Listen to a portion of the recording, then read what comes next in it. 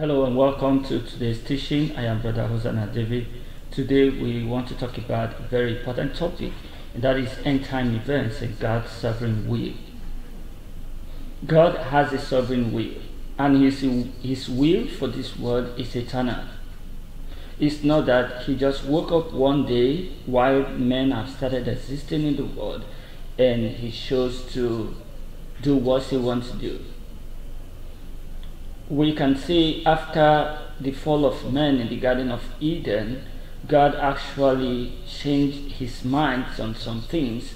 But I want to tell you that God has a sovereign will, and that will is above any kind of earthly or demonic influence. It cannot change until we begin to see God as a supernatural God that rules above every creature of his.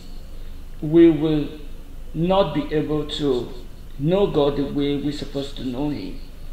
God is eternal, God is sovereign, and God has eternal will. His will cannot be bent. Nobody can bend his will, nobody can influence his will as far as the end time events are concerned. Why am I talking about this today? It is because the hearts of men are beginning to fail them, including me myself. There was a time recently I felt so disappointed, I felt so almost hopeless because of the happenings in the world. But as Christians, we have to take solace, comfort in the Word of God. And that's exactly what I did. And I know at the back of my mind that God is still very much in control of everything that is happening in the world today. I know that there is the express will of God and there is the permissible will of God. Express will of God is what God has purposed in his mind originally to do. Permissible will of God is what God allows. It is not actually his original will, but he allows it for some reasons. And whatsoever thing that God allows doesn't actually goes against God's eternal will. That's the truth. It cannot override God's eternal will. That is what I mean by goes against. So I want us to read Psalms 115 verse 3. It says, "But our God is in heaven. He had done whatsoever he had pleased." God has no counselor. Nobody can counsel God. Nobody can tell him what to do. God has no advisor. He does whatsoever thing he wills.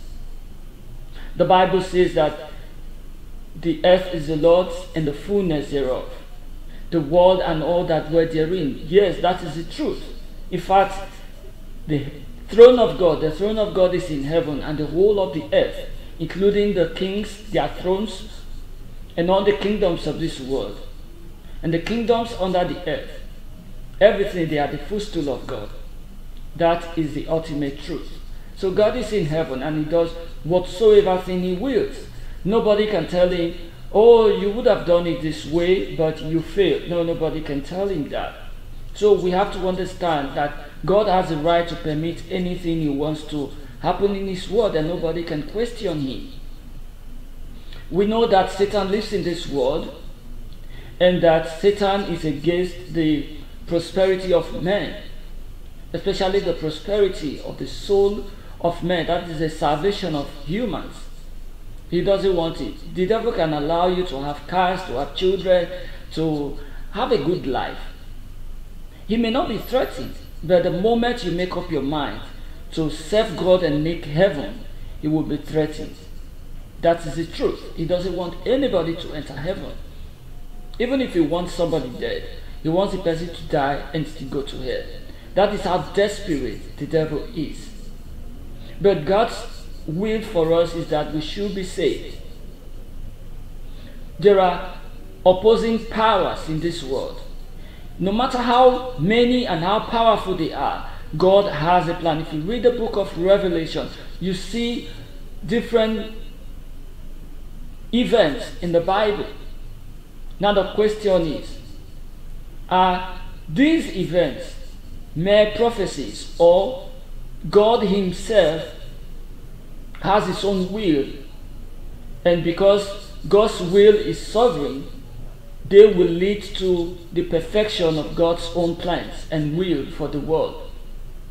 Yes, all things work together for the good of those who love God. That is how even the plans and the schemings of the devil, everything, including everything people are doing today, they are going to work out the plan of God for this world. That is the truth. Let's look at Jeremiah chapter 5 verse 22. And as I go through this teaching, I want you to look inwardly and listen to the voice of the Lord. Let him minister to you the way it concerns you. The way he speaks to me through this message may not be the way he's going to talk to you. But I want you to internalize this message and allow the Holy Spirit to minister to your spirit, to minister to your soul, so that you can find peace. Let the peace of God that passes all understanding find a place in your heart to reign. Because I know there's a lot of confusion in the world right now because of what is happening. Now, I know people are beginning to question if God is still in charge. But I want to tell you that God chooses to allow whatsoever thing he wants in his word, and he decides to stop whatsoever thing he does not want. No matter how wicked the plan is, no matter how disastrous, it will all work together to materialize into God's own will. God allows what he wants to allow. It could be bad, it could be good. That is the truth. The earth is the Lord's, and the fullness thereof. Jeremiah 5:22. Fear ye not me, saith the Lord.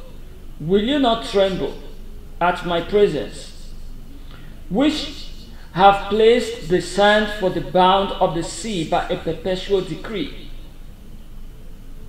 Let me say this. When God created the sea, he placed boundaries with sand beside the river banks.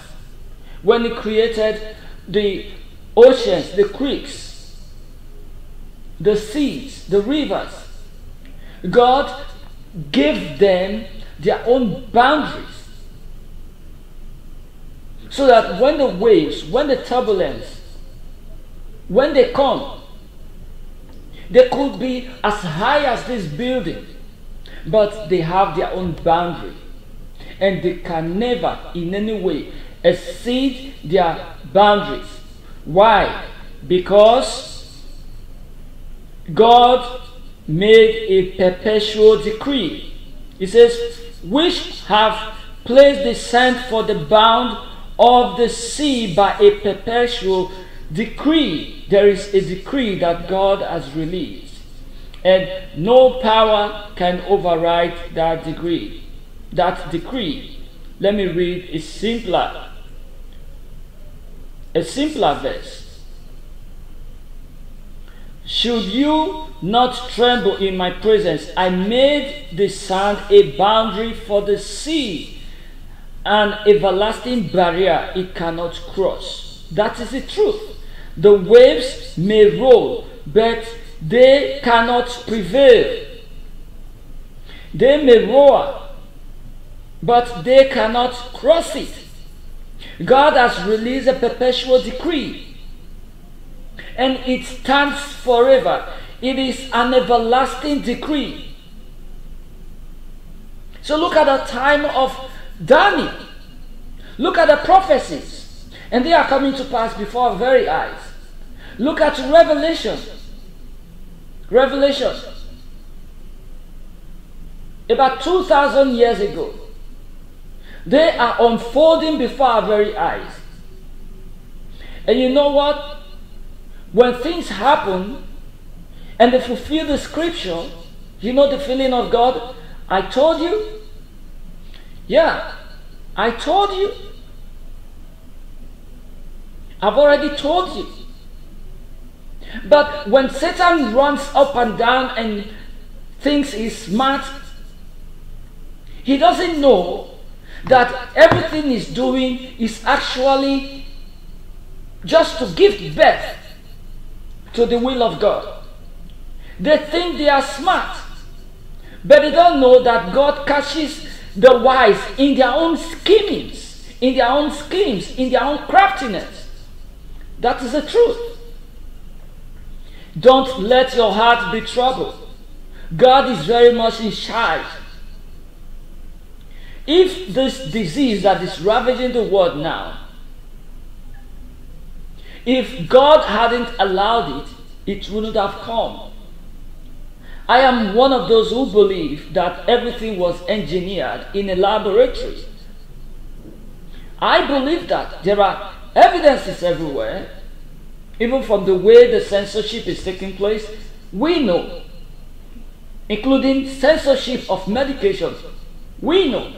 How many of them have ever come online or on CNN to begin to tell you that you need to take vitamin D, that you need to take this, take that, take this vitamin, take this, so that you will not get it? It's none of their business.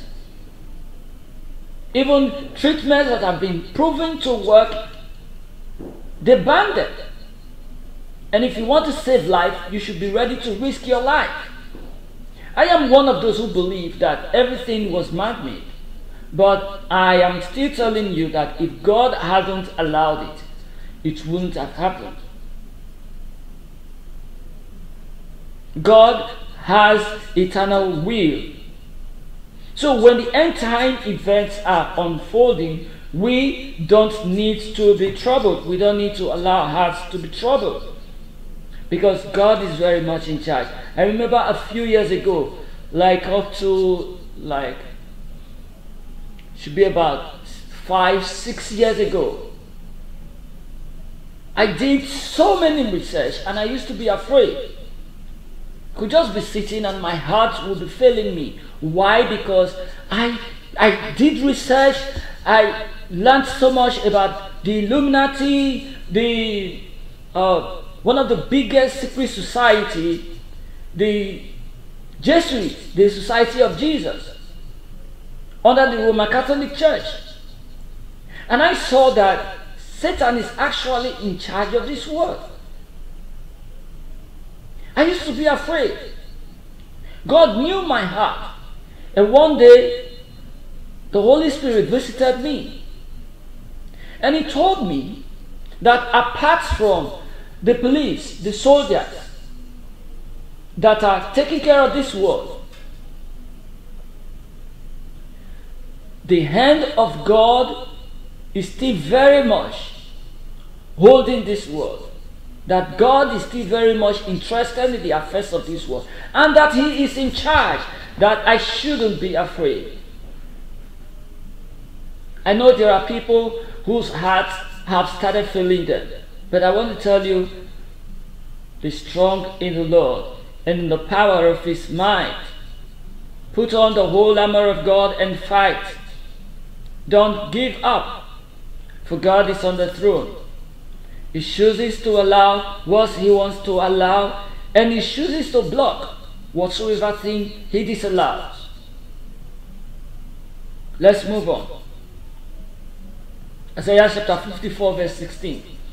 Now listen to this. I know there are some of you who may question something here, but I tell you, God is beyond any form of question. We have no right to question Him, because we are like gems in a pot of soup. That's exactly what we are. Each one of us is like a tiny microscopic gem, microorganism. That is what we are in the sight of God. Isaiah 54 verse 16. Behold, I have created the smith that bloweth the coals in the fire, and that bringeth forth an instrument for his work.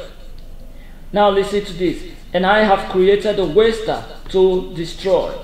I have created the waster to destroy. Yes. God created the destroyer to destroy. That is the truth. This version says, and it is I who have created the destroyer to wreak havoc. And it goes on to say, no weapon forged against you will prevail. No weapon fashioned against you shall prosper. Even though I created them, I am giving you the assurance that even though they will destroy, which is what they have been created for, they will not harm you. And that is the truth. Amen. So don't let your heart be troubled. Don't allow anything shake your mind. Be strong in the Lord. God is on the throne. I don't know where you are feeling pain right now. Are you feeling that everything is hopeless? Are you feeling that God is asleep? Are you feeling that God is dead? Are you feeling that God has turned away his face? If you read the book of Revelation, you will know that there are no many sweet things about this word. There are woes, bitter things written about this word. I remember a message the Lord gave me a few years ago, I think 2017. It was about end time woes. I will try to put the link in the description box. You can go to eagleeyeopener to read it. Not many sweet things about this world.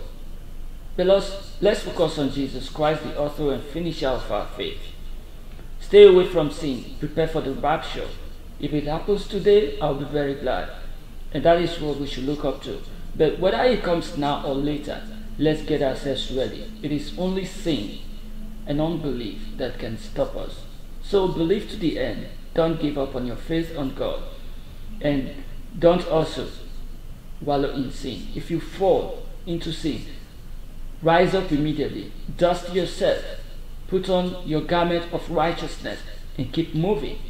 It is not those who used to be saints that the Lord is going to rapture. It is those who are saints and are watching that the Lord is going to rapture. Thank you for listening to this message. Please share it with someone. Don't forget to subscribe. God bless you. Bye-bye.